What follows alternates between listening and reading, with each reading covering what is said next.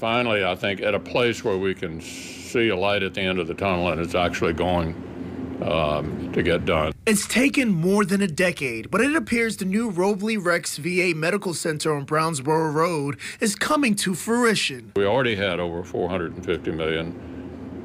Now we'll add this to it, and that'll mean the funding stream is guaranteed for the entire project. President Trump told Senator McConnell his annual budget request to Congress will account for the remainder of the funds needed. It means local veterans will see a major upgrade from the aging facility built in 1952 on Zorn Avenue.